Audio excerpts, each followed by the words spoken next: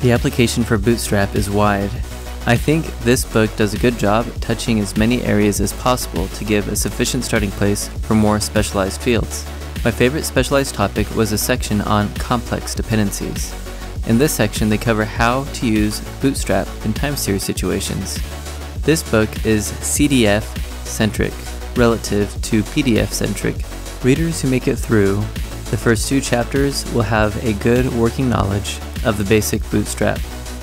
Readers are tested on comprehension at the end of each section with 2 types of problems.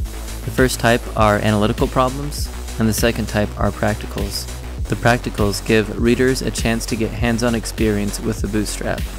Chapters following, Chapter 2, cover graduate-level statistical material. Topics include censoring and semi-parametric likelihood.